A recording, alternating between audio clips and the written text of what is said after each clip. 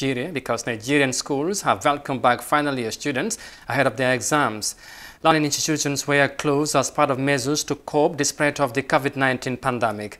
Authorities have put in place stringent safety guidelines to avoid students contracting the disease. The government is assessing the situation to determine when others can return to the classrooms. Here is more details of that. Getting thoroughly screened before being allowed onto the school premises. This is part of a new process at a boarding school in Lagos, Nigeria.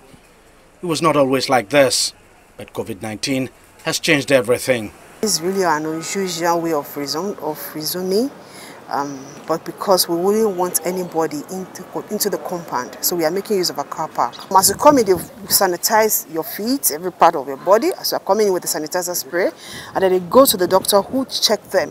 All of these measures are taken to prevent any spread of the coronavirus at the school. The management of the school is, they are like parents to the students. As I'm leaving this place now, I will not entertain any fears that anything will happen to my son.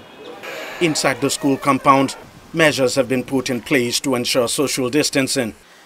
Now, this is what social distancing means in a classroom setting. Normally, this classroom would seat 30 students, but it's been reorganized and rearranged to seat just 12 students, just to ensure that the students are spaced apart in line with the requirement for social distancing in this city. At another school, physical learning is also taking place in the classroom, but again, not in the usual way. Social distancing is clearly the order of the day, and dressing is incomplete without a face mask for both students and teachers. As soon as we heard that the schools were going to resume, we were enlightening them. We've told them what we require from them. There'll be no food in the school. They're supposed to bring food from home. They're supposed to use their face masks, or we will not allow them into the school. If you're sick, you stay at home. You're not supposed to come to school. While students seem to be adapting to the new normal, some say the hardest part is a sense of detachment caused by physical distance. It really hurts. It hurts very well, because seeing your close friends, you just say hi, instead of you coming close, hugging each other and saying, what's up, how has it been? But we have no choice but to abide by the law.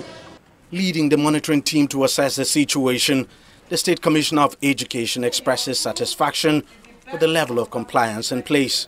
Well, I think the schools are aware of the social distancing rules. They all have the prerequisite water at the beginning, the temperature gauge and so on, and the social distancing in class. I think they are quite aware.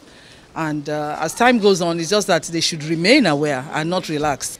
Only final year students can attend school for now. The government says it is still monitoring the situation to determine when others can resume.